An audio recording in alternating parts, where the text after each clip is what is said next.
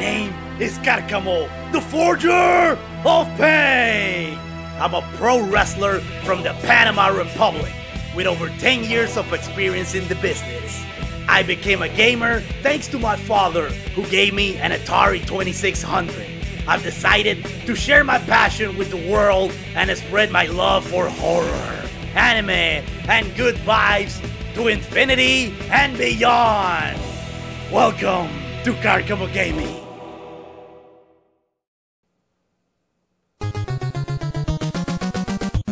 What's up, my Karcamaniacs out there?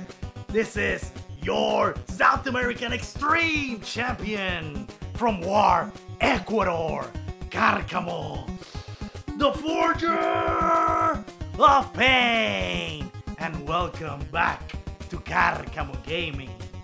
And today I have something that I've been meaning to share with you guys for lots and lots of years now.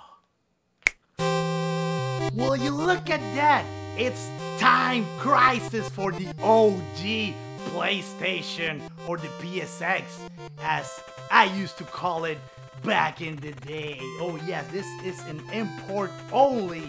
So what do you say if we let's just jump into it, shall we?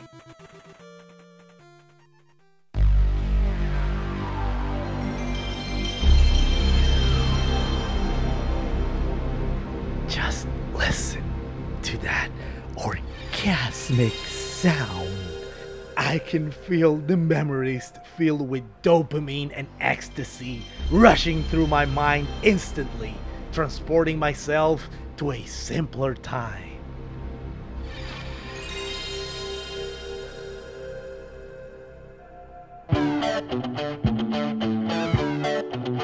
The first time I played this game was back in 1995, give or take, in an arcade in Panama City called Diversiones. As a little devil spawn, or teenager if you will, this arcade machine blew my mind because of its big and humongous size. But in all honesty, I never saw an arcade machine that big, you know, other than racing arcade cabinets back in the day. Now, before I start blasting away people with the light gun or gun by Namco, you know something? I gotta get the proper gear to do this, because if I'm gonna do this, I'm gonna do it right. Oh yeah!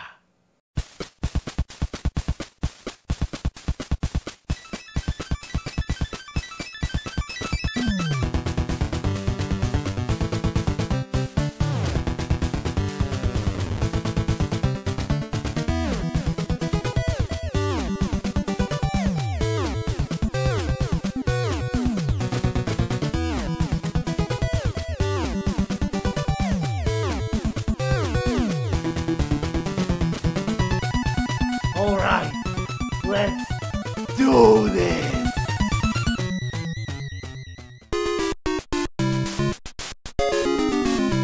Obviously, like many boomers or people my age or around my age, our first gangsta experience was with Duck Hunt, all the way back to the Nintendo Entertainment System, or NES. The light gun was so popular that it got a cameo in Back to the Future 2. And keep in mind, those were the days where video games were considered something geeky and in many cases just for kids. You mean you have to use your hands? That's like a baby's toy. Baby's toy.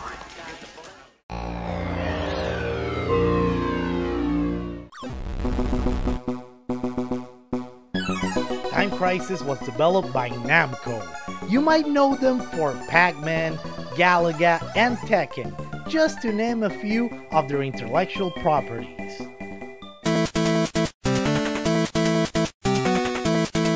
I never thought we would be able to have this game at home, and to my surprise, 2 years later, in 1997, Time Crisis arrived for my favorite console of all time, the OG PlayStation.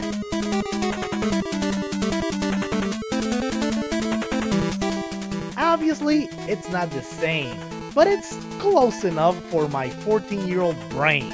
Right now, you can clearly see the graphic comparison between the arcade cabinet and the PlayStation home port.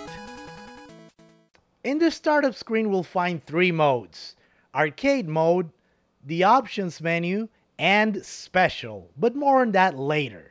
The story is as cheesy and cliche as it gets, and you know what? That's part of the fun. I think it has aged even better nowadays. So let's hear the story from the game itself. There's been a kidnapping.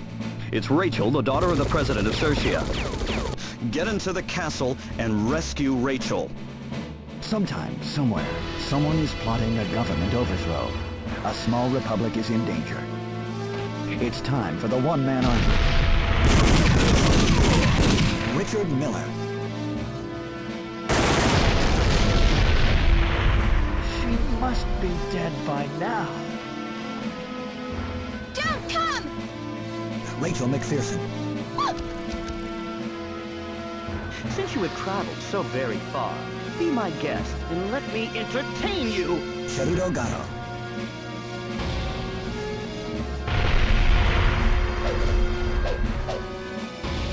Justice is sure. Wild Dog.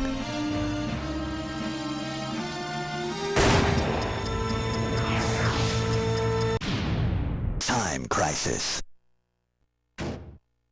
Your father will pay the price for destroying the Imperial rule!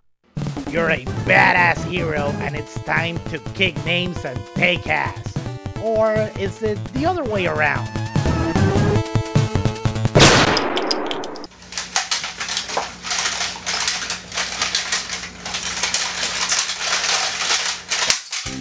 As a video game collector, I have a shit ton of these peripherals. John Wick wishes he was this prepared for battle.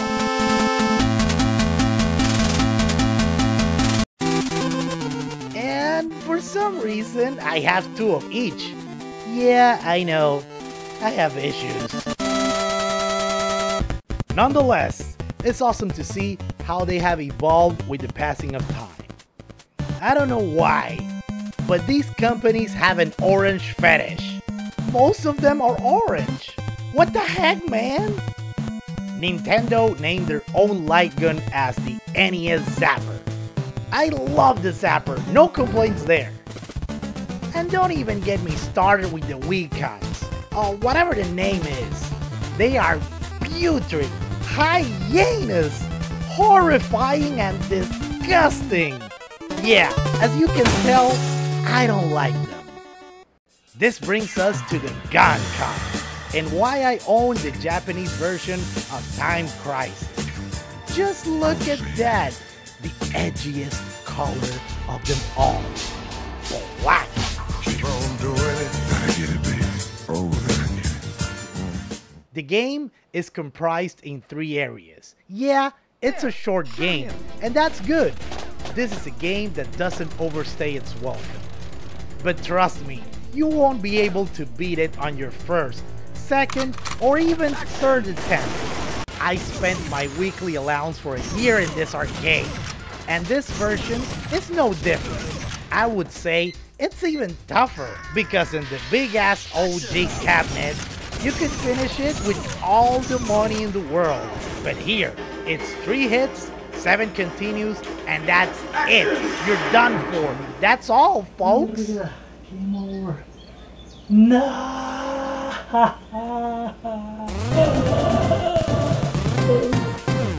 But this is where the timer mechanic takes place. As the name implies, Time Crisis. Get it?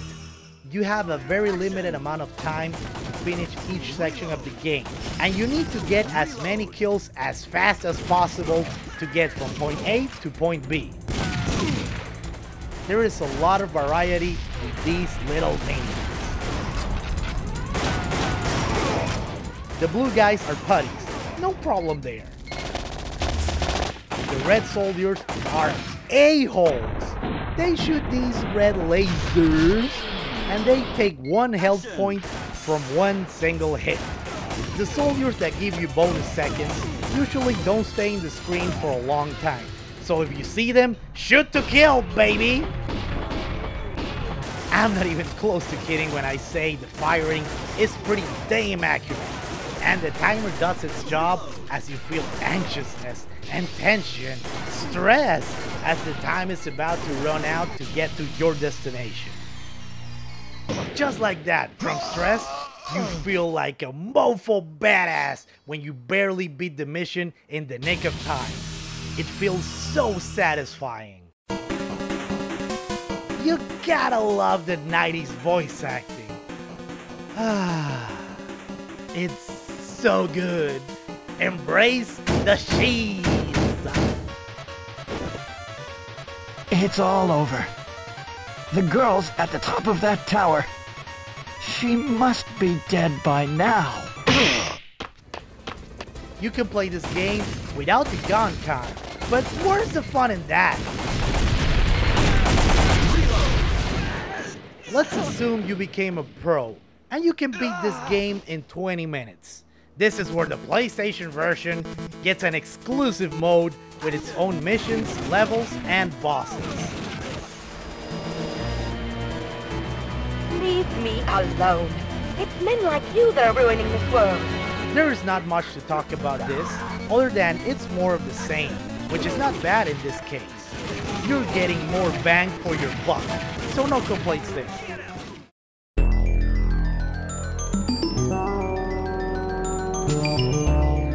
Namco wasn't the only one that got their hands deep into the light gun craze. Oh no! The famous and also one of my favorite light gun games, Virtua for the Sega Saturn. Konami with their Silent Scope series. Capcom wasn't late to the party either, with their Resident Evil games spanning 2 console generations.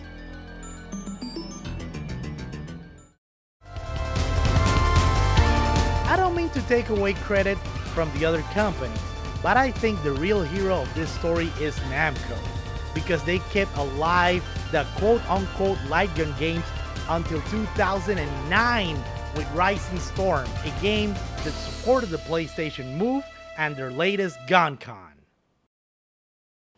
This is an experience I highly recommend for everyone, especially you youngsters that missed out on these awesome games. The bad news is that there's no easy way to play these types of games. Most of the light guns only work with CRT TVs. So, you would not only need the console, the game, the light gun, but also the big ass CRT TV. I think the closest thing we have today is virtual reality. The PlayStation Move that feels kind of silly if you ask me. So I think it's better to take this bastard on a real man's gun.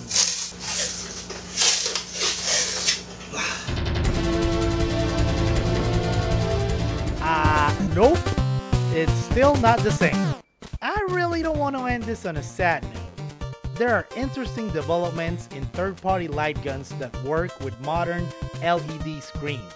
But more on that on another video, kiddies. For now, all I can say is that the video game history repeats itself. Like today, every company's trying to make a battle royale game. In those days, we had an awesome craze for light gun games, and maybe, just maybe, we are bound to visit this genre again. Someday, my little creatures of the night.